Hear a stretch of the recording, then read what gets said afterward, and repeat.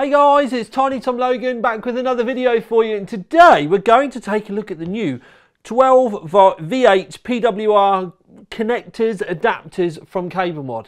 So obviously at launch with the new cards and the newish connector, there was a lot of problems and hype around the bend and things not being connected properly and it killing cards through, which now people try and say is user error.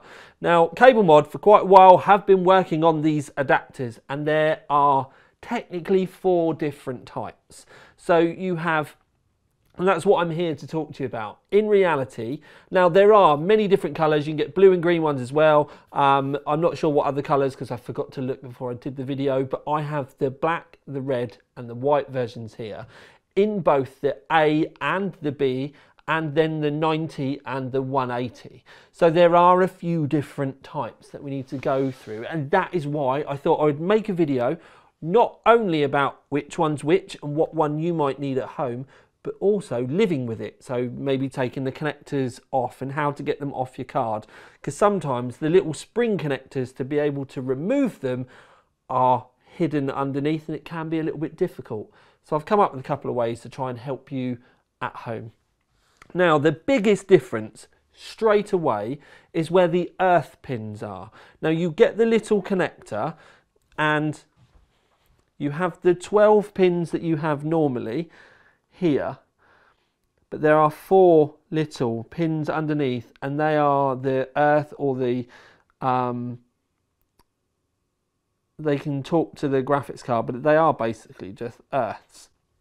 And because of the difference between the way that manufacturers build their cards, some of the manufacturers have those 4 pins at the bottom of the connector if it's fitted in a normal position, and some have them fitted at the top. So the Founders Edition, for example, as you can see, has got those 4 little pins, the +4s, we call it 12 + 4. So those +4 pins are located at the top of the connector. But on the Asus Strix, as you can see, they've got theirs flipped the other way around, because technically you could say that the it's easier to remove this way around, but their connectors are, or their pins are at the bottom. Now the Asus ones are the type A. So the ones with the earthing pins, those extra 4 smaller pins at the bottom, that is type A.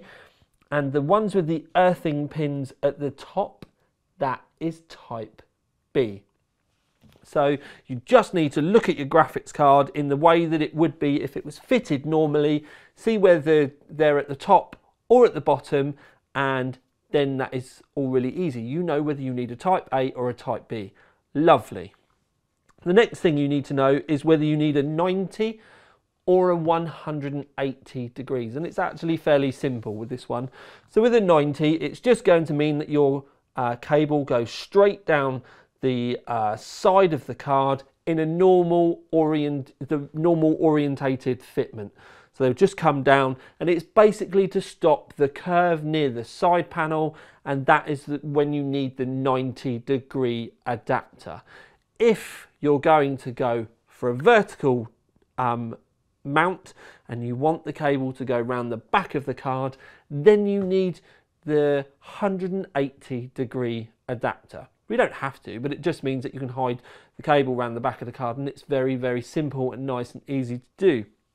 Now other things is when you have the type B fitted into the side of the card, what it technically does mean is the little releasing tab underneath the connector is technically covered by the rest of the adapter, and it can be a bit difficult to remove, because you do need to make sure that you release that pin or the tab, whatever you would like to call it, underneath. And the easiest way that I found to do it was to slide a thin screwdriver in the other side, lift up a little bit, and then just pull directly out at 90 degrees. Now the thing that I can't stress enough is don't move and wiggle them too much or start to bend them, because you might actually break the connector on the card. So you just push the screwdriver in, lift it up, and then at 90 degrees pull the connector out. and that will save the little tab underneath from being broken or any possible damage that you could do to the card connector itself. The other one, in reality, is with the type A 180-degree cables. When they go around the other side, getting the cable off can be a bit difficult. So getting the connector off with the cable fitted can be a bit difficult.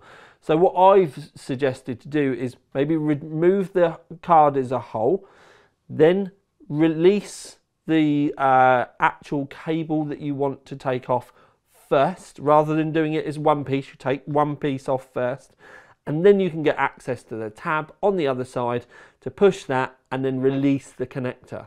So with the 180 verticals in type A, I'm just saying take the cable off first, then the adapter off after, because even I found it difficult to be able to get in there with my finger to release it. The screwdrivers didn't really work, and it's just going to mean that you can release these things without bending things too much.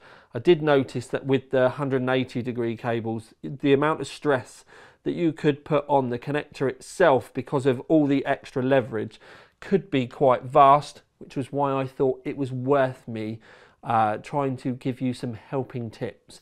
If you're not sure when you're doing this at home, just go gentle, take your time, don't bend too much, and don't force, because at the end of the day they are only plastic clips on your card and on the connector, and you don't know which one might break if you force it too much. So hopefully with those little tidbits that I've given you, you won't have any problems.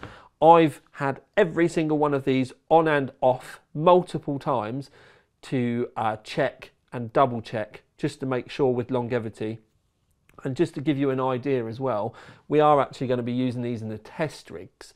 And if you consider that recently I've tested 14 graphics cards, very, very quick time, but also because we're benching constantly, the amount of power that we're pulling through them as well, we are going to give these connectors an incredibly hard life. So it's something that I can update on as well. I love the fact that they've sent me these colours though, because obviously they are the brand colours, and they've sent me all the different types, so it doesn't matter whether I'm vertical, normal, up, or what graphics card I'm running, I'm covered for all the bases.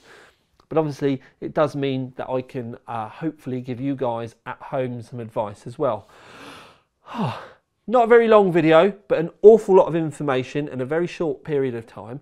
So if you've enjoyed this, please like, subscribe and comment. If it's helped you, then please like, subscribe and comment. But also maybe, you know, show your friends when they're having difficulties as well.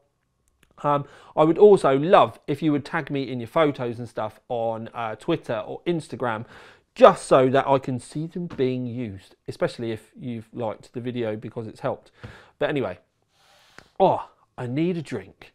Lots of talking very fast there to try and get the stuff out, but another cracking product from CableMod, and I'm really looking forward to getting these into the test rigs that you'll be seeing in the not too distant future. But for now at least, this has been the tiniest one with another video for you out. Ding! Love you, sis.